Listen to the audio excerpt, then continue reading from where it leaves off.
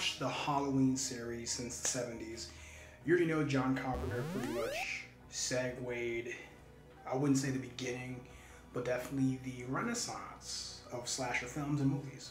Now, why didn't I drop this weeks ago? We'll start with October's a rough month, so super behind on all my original projects. That's why you got Candyman, you know, that's why you ended up getting the Bleach video. But I didn't do anything else beyond those things outside of the Twilight Zone, which I decided I'll drop around Christmas time, because it simply just could not match my schedule. It is what it is. Anyways, I'm a very big Halloween stan. I'm a big fan of horror movies and slasher films, period. Biggest issue when this originally came out is there was a lot of recency bias. So I had to make sure I'd watch this again before I sat here and decided, hey, this movie was garbage, or I didn't like this, or A, B, C, D, and E. I don't like ranting about movies, horror, anime, television without some type of extra energy. I'm sure you've seen a million different, marathons between Friday the 13th, Halloween, Chucky. So Michael Myers is pretty much a household name, right? And when they originally brought Halloween, the 2018 remake, wasn't as happy either. I wasn't a big fan of it. And I went to go see it with family. Once it was actually released, I actually really enjoyed it. It's a lot of brutal kills, a lot of violence like I like. A good strode family storyline, right? This movie, like many Halloween sequels, starts off with a man dressed, I don't know what he was dressed as, looked like Velma. This is the 12th movie. This is basically the third and or fourth remake, so you can see a lot of the issues from H2O, The Curse of Michael Myers, and going forward with a lot of rebranding, reboots, and return. So I was very surprised when, the sequel was coming out. I was really hyped. There wasn't really many trailers. I was going to do a reaction trailer kind of thing, and I wasn't really feeling it. Brought it back to 1978. Then they transitioned back into 2018, where most of the children from 78 grew up. Remember the original Terror? That is basically Michael Myers. And the entire community, they're all in a bar, publicly in support of Laurie Strode and her family. And the community is all together. We can kill Michael, we can hurt Michael, and we need to stop being afraid of him and do something about it. All right, you got Laurie screaming, saying let it burn because these idiot firemen don't know what they're doing. So as usual, Michael goes into his little extra tangent brutal kill mode. He starts, breaking limbs, putting saws through people's faces. The brutal kills are nice. But these firemen are the reason why Michael's free instead of dead. So the only human being here who wishes there was no sequel, I'm probably the only one. As usual, Mike kills the fireman, escapes back to his, what I call, boogeyman terror energy. Shit, it ain't no step for a stepper. There's not much really for me to go into. The movie really focuses more on the community and the storyline more than the Strode family and the deaths. I mean, there's a lot of brutal kills, and as much as I like brutal kills, they don't save the movie for me. This Halloween in particular has some of the most brutal kills I've seen in a Halloween movie, period. In particular, the scene where Michael's stabbing a man with multiple knives in his house. He ripped a fireman's head clean apart. He had a woman she dressed in a nurse costume, but she tried to shoot at him, and then the bullet ricocheted off from the door when he kicks the door open, and she dies that way. So 40 minutes into the movie, there's barely any memorable scene or dialogue. It's just clean and brutal kills, which is what we want. But it is a good hour and 40 minutes of just talk and deaths, with a lot of characters that you pretty much don't care about. Personally, I just did not care. I personally just did not care about the community hunting down Michael Myers at all. Alright, so I like the idea, but the execution just really wasn't there for me. Mainly because I have no connection to any of the community that they show in the movie. Even when they try showing them from 1978 and then jump into 2018, I just don't care. What I care about is the Strode family.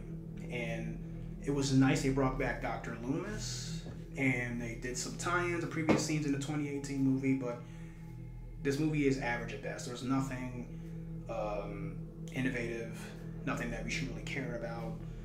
It's hard to review this without shitting on the movie, honestly. I have nothing nice to say outside of I just really liked how many times he ripped people's faces off, stabbed people, repeated and brutal kills throughout the entire movie, but nothing that just sticks to me. Even for a horror film, you can get through like halfway in the movie and there's still just nothing but Michael killing the town's community. There's nothing even to discuss with different couples and characters because I just don't care. I didn't care about the same-sex couple in their own house. I didn't care about the doctor and the nurse couple that got killed early in the movie as well. I just didn't care who got killed. I like how they were killed, but that's it. You know, then you have Tommy, who he's screaming to the community, you know, evil. Tommy's screaming to the community, and he's like, evil dies tonight. And if you don't want to watch going forward, I'll do like a small spoiler, but he ends up dying anyway, like you expect. So it was almost worthless to get the entire community riled up. Killed by Michael, piece by piece by piece, picked apart like dogs. So I stopped counting, but there's about 11 kills, at least, in this movie.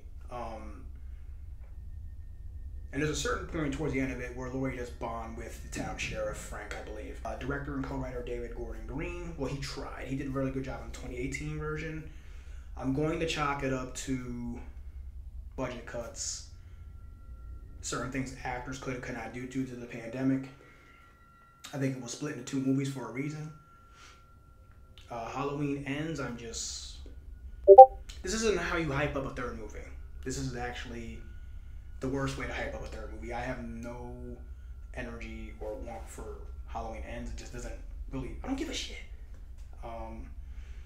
And I get everything was kind of like tied together for nostalgia purposes, and it was all supposed to come together into Halloween Ends. It just, personally, you're trying to show an entire community that was being annihilated and killed by a mass murderer.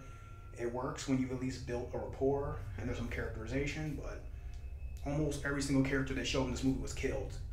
It is more like they were just a distraction so the Strode family could actually continue living into the third movie. I just don't know what the director or the storyboard writers were thinking by cutting out the Strode family almost entirely. Yes, I know Michael is the main face, but we don't give a shit about the townsfolk. We don't fucking care. Nobody cares. My last thoughts on this. I'm definitely going to see the third one. I'm glad I didn't see this shit in theaters like I originally planned to. Going forward, I would hope this isn't going to be like, I haven't seen it yet, but like the sequel to Devil's Rejects, we'll talk about that once I actually watch it. I'm hoping this isn't one of those cases. I didn't do too much research on this movie, but yeah, I had to sit down for a few weeks before I actually came with an opinion because I was just gonna destroy it, but I realized that this movie is just built to segue into Halloween Ends. It's not bad, it's not good, it's average at best. But as usual, it is still horror season, so there are gonna be tons of random horror movies that either I may watch or I won't. The Jujutsu Kaisen movie is coming, so there's a lot of new content and series I'm gonna be reviewing and watching. In the meantime, I got a couple things I have just sitting in the back of my library that's coming as well. So you're seeing different hairstyles. That's because this actual recording I did literally right after just rewatching Halloween Kills. So what do you think? Again, like, subscribe, comment. I also have a Naruto versus Hunter x Hunter video coming soon. I'm in the process of writing the script now, so really hype about that. Baki's coming as well. And a few other random projects I've been sitting on. Take care, see you next time. Bye YouTube, and Dr. That out.